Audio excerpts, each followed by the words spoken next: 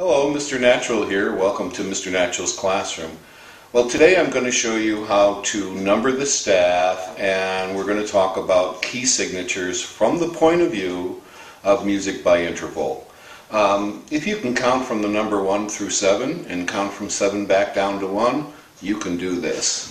The first thing to understand is that every line and every space on the staff is a number. And the number 1 can be, the beginning can be any line or any space anywhere on the staff. So we're going to do this first without clefs, just to show you how it works, so you can get used to this idea. So let's say that we decide this bottom line here should be where the number 1 is at. So then this would be the number 1, 2, 3, 4, 5, 6, 7. This is the next one. Do, re, mi, fa, sol, la, ti, do. Not 8. Everybody writes 1, 2, 3, 4, 5, 6, 7, 8. 8 is the word for octave, which means 8 notes away, but the do, re, mi scale doesn't have an 8. The number 8 is still the number 1. So since the pattern goes 1, 2, 3, 4, 5, 6, 7, 1, 2, 3, 4, 5, 6, 7, 1, 2, that's it. So we continue 1, this 2, 3, and if we use ledger lines, that would be 4. Above that would be 5, 2 ledger lines, 6. Above 2 ledger lines, 7. And then when we get to the third ledger line, that would be 1 again. So going backwards, 1, 7, 6, 5, 4, 3, 2, 1. 7, 6, 5, 4, 3, 2, 1. And if I want to go to ledger lines below, then 1, 7, 6, 5, 4, etc. So we're simply determining which line or which space is the number 1, and then labeling every number and every line and every space going up, in this case 2 octaves, and coming down a half an octave. Now let's say we want to do that here. That's where, so then this would be 1, 2, 3, 4, 5, 6, 7, 1, 2, 3, 4, etc. Coming backwards, 1, 7, 6, 5, 4, 3, 2, 1, etc. Simple so far? What if it starts on a space? Let's say it starts on that space. 1, 2, 3, 4, 5, 6, 7, 1, 1, 7, 6, 5, 4, 3, etc. Let's say we start on this space. 1, 2, 3, 4, 5, 6, 7, 1, 2, 3, 4, 5, backwards, 1, 7, 6, 5, etc. Okay, so it really depends on where the number 1 is at, and then everything is obvious going up and down the stairs from there. I also want you to notice something. There's a shorthand here. If we looked at, in this case, this is on a line. So if I look at only the lines going up, 1, 3, 1, 3, 5, 7, 2, 4, going up, the next line up would be 6. And coming down, this pattern backwards, 1, 6, 4, 2, etc. If I look here, starting on this line as 1, and look at every line, 1, 3, 5, 7, 2, 4, 6. And coming down, 1, 6, 4, 2, etc. If I look here on the space, 1, 3, 5, 7, 2, 4, 6, and backwards, 1, 7, 1, 6, 4, 2. Over here, 1, 3, 5, 7, 2, 4. Going backwards, 1, 6, 4, 2. This pattern, 1, 3, 5, 7, 2, 4, 6, which I call the circle of thirds, is every other note. And the circle of thirds gives us the spellings for every chord known. Every other number would give us what's called the circle of fifths: 1, 3, 2, 6, 1, 5, 2, 6, 3, 7, 4. And if we go from a line to line to line to line up, or line to line to line down, we'll either be going 1, 3, 5, 7, rotating this way, 2, 4, 6, 1, or coming down from space to space to space to space. It'll be going 1, 6, 4, 2, 7, 5, 3, 1, 6, 4, 2, 7, 5, 3. This is the thing to remember. And if you can remember this forward and backwards, easy to label every line, every space. Now, in terms of key signatures, what does this mean? Well, key signatures used to mean clef. The word clef in French means key. And the clefs used to tell people where the number 1 was. If we put this clef here, this is called the G clef, and that would automatically mean that the number 1 was there back in the day. If we use this clef here, this is called the F clef, the letter F, and that's where the number 1 used to be for the key of F. If we use the, I don't know how people draw it anymore. It used to be drawn this way, and some people draw it this way. This is the way I draw it. This is the C clef, and this points at where the letter C or where 1 would be. So for the C clef, it pointed at C. For the F clef, it pointed at the F scale.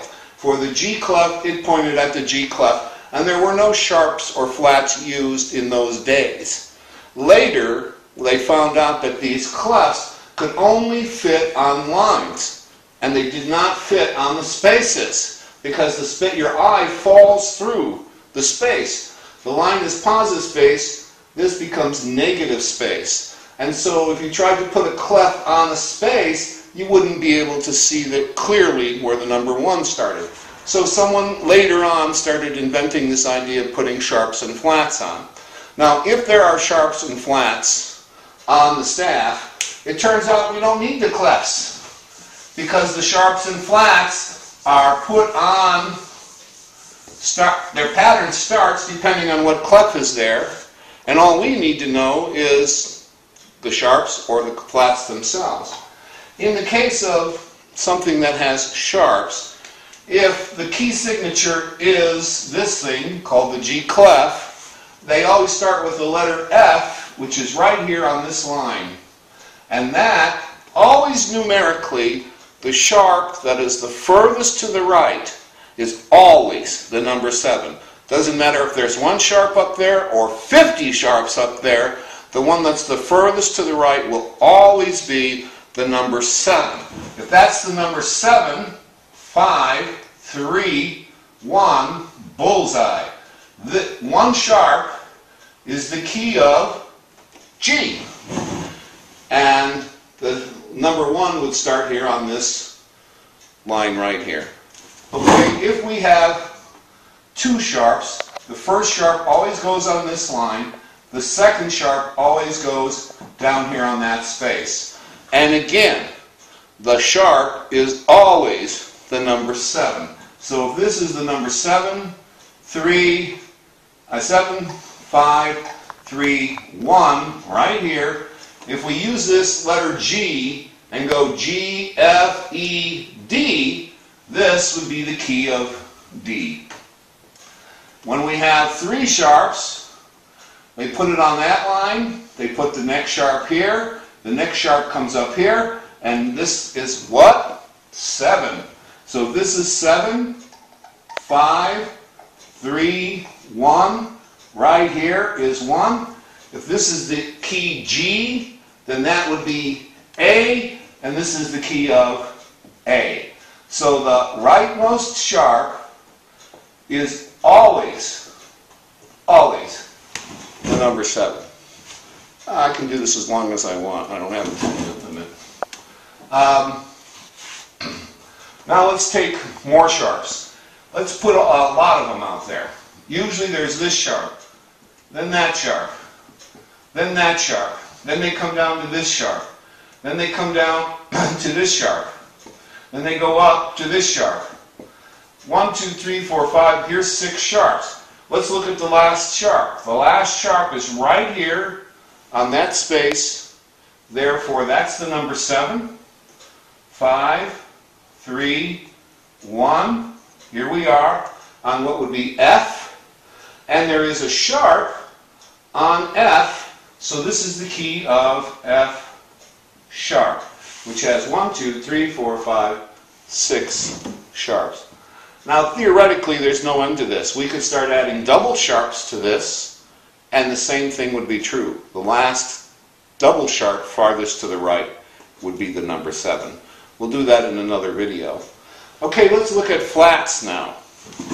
If we use flats, again, with the treble clef here, the first flat is usually the letter B flat, which always winds up right there on that line. If we put in another flat, it goes right here on the E line. The flat furthest to the right is always the number 4. And so if we count down 4, 3, 2, 1, this is where the number 1 is going to be on this line.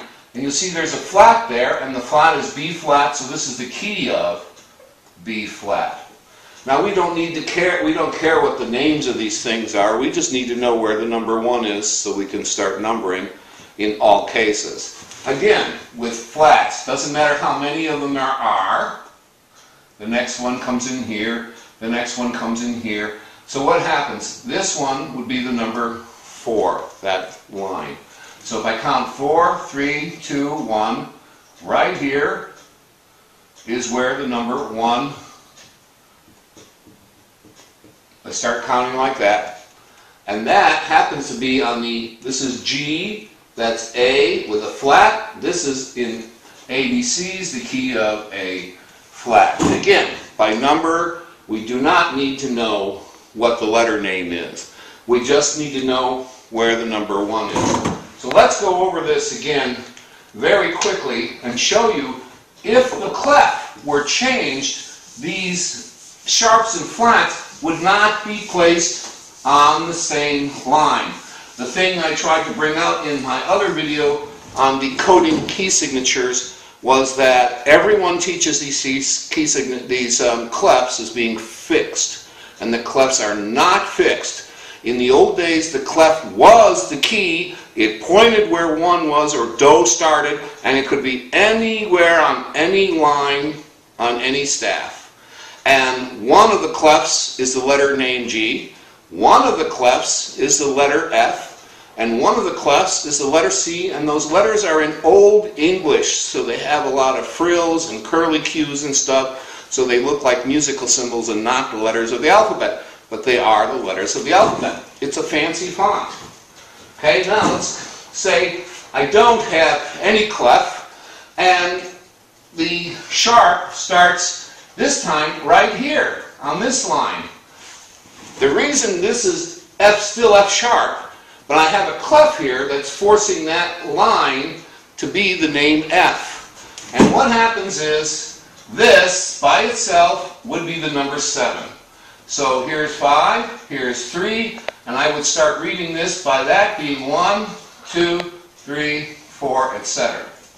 If I have 2 sharps, there's going to be 1 on that line, and then 1 down here on this space. That now becomes the number 7. So here's 1, 2, 3, 4, 7, 6, 5, 4, etc. If I have 1, 2, 3, 4, 5 sharps, that sharp is the number 7. 5, 3, 1. We don't care what it's called. That's where 1 is. If I have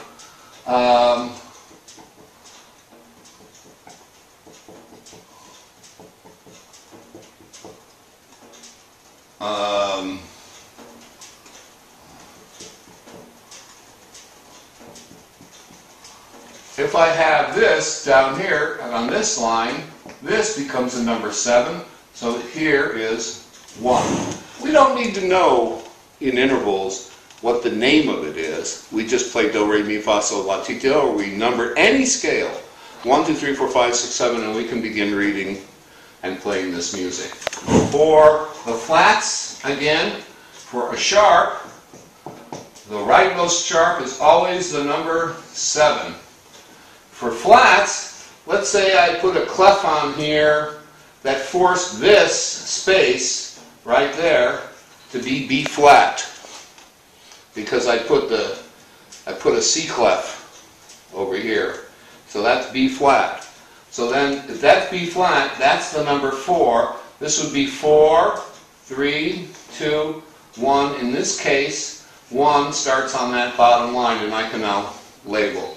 If I have 2 flats, there'll be a flat here, there'll be a flat there, and this will be the number 4, 3.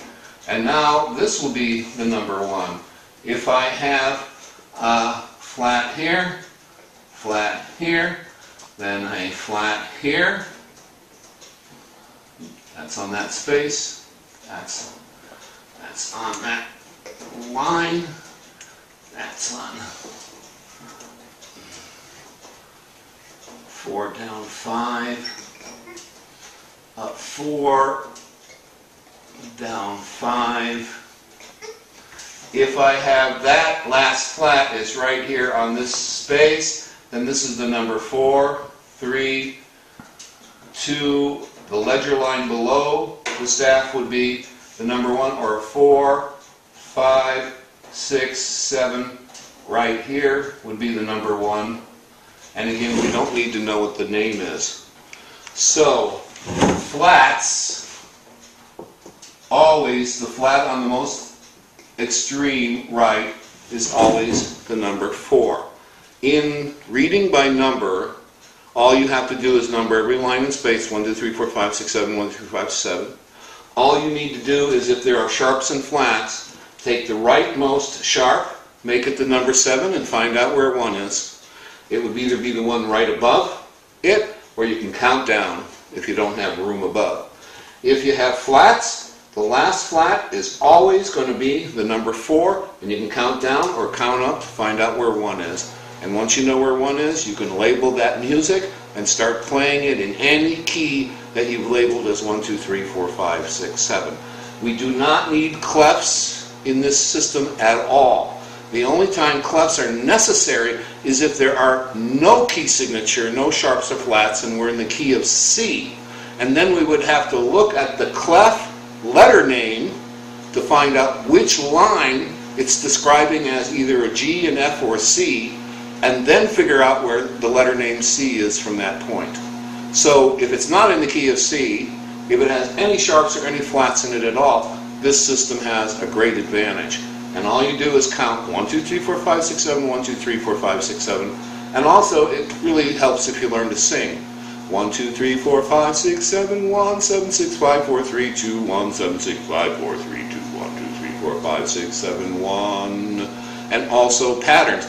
1, 2, 1, 3, 1, 4, 1, 5, 1, 6, 1, 7, 1, 1, 7, 1, 6, 1, 5, 1, 4, 1, 3, 1, 2, 1, 1. And now I've just sang all the major, all the minor intervals as their position within the key by a whole number, the number 1 through 7. And I can figure out how to play, because all any sharps or any flats, once we figure out where 1 is, we discount them entirely for the rest of the piece. The global sharps and the global flats no longer matter once they've showed us where 1 is, and we don't need to do anything with them. If sharps and flats come up in the piece, then we will take that number and either make it a 5 sharp or make it a 3 flat. We'll modify it according to that accidental that's on that note, only within the piece, not globally. So this is a lot simpler than what we're doing. There's only one thing to know. Sharps are 7, flats are 4. Thank you.